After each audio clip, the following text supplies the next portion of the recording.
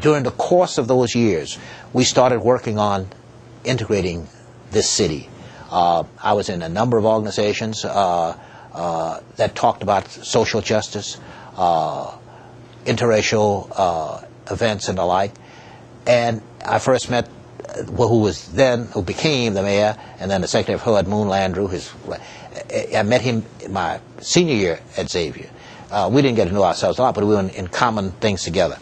And about 1940, no, it's a little better than that now. It's about 1950, a small group of black and white civic as well as social and business people decided Loyola needed to integrate. It was a Catholic school, and though segregation was still running high, it needed to integrate.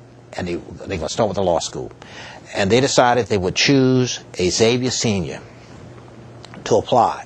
And there were two priests, Jesuit priests at Loyola at the time, who were very much involved in this committee and promoted this, Father Louis Toomey and Father Fichter. And in 1950, the first Xavier senior applied to Loyola's law school and was turned down. He left New Orleans, went to Georgetown Law School, became a federal judge, actually.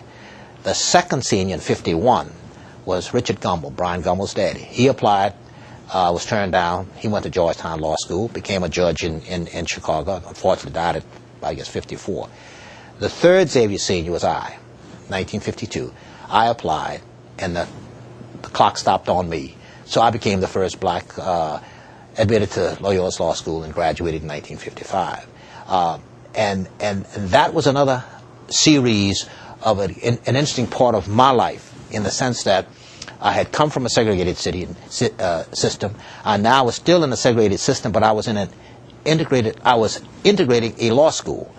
And I didn't think about it as much as I thought about it later, that had I and then another African American who was a businessman joined me, had we failed in law school, and remember again, this is 1952, people then, as they do now, but more then than now, believed that we could not do law school, blacks could not do law school at a prestigious law school. And I didn't think, because I guess I was too young at 21, to realize how much was riding on it.